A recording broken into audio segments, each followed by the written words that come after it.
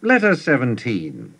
My dear Wormwood, the contemptuous way in which you spoke of gluttony as a means of catching souls in your last letter shows only your ignorance. One of the great achievements of the last 100 years has been to deaden the human conscience on that subject, so that by now you will hardly find a sermon preached or a conscience troubled about it in the whole length and breadth of Europe. This has largely been effected by concentrating all our efforts on gluttony of delicacy, not gluttony of excess. Your patient's mother, as I learned from the dossier, and you might have learned from Glubo's, is a good example. She would be astonished, one day I hope will be, to learn that her whole life is enslaved to this kind of sensuality, which is quite concealed from her by the fact that the quantities involved are small.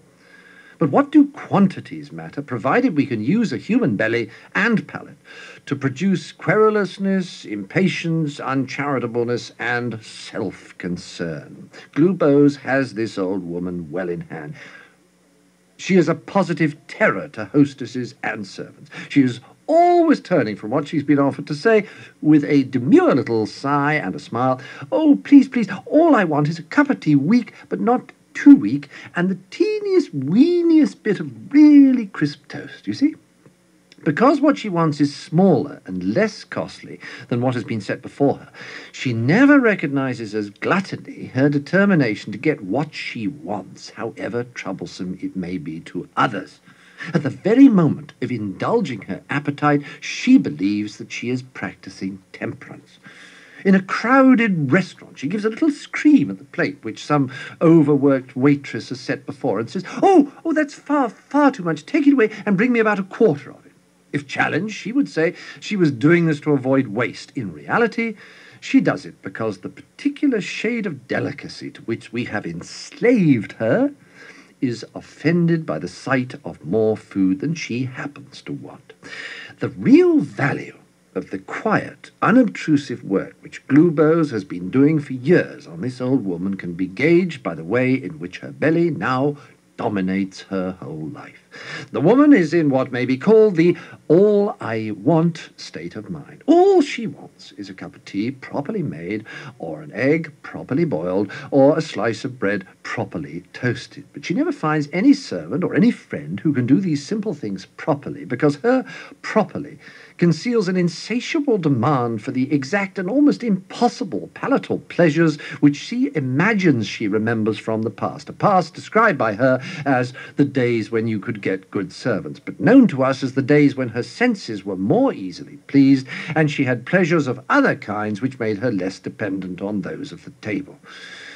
Meanwhile, the daily disappointment produces daily ill temper. Cooks give notice, and friendships are cooled. If ever the enemy introduces into her mind a faint suspicion that she is too interested in food, Glubo's counters it by suggesting to her that she doesn't mind what she eats herself, but does like to have things nice for her boy. In fact, of course, her greed has been one of the chief sources of his domestic discomfort for many years.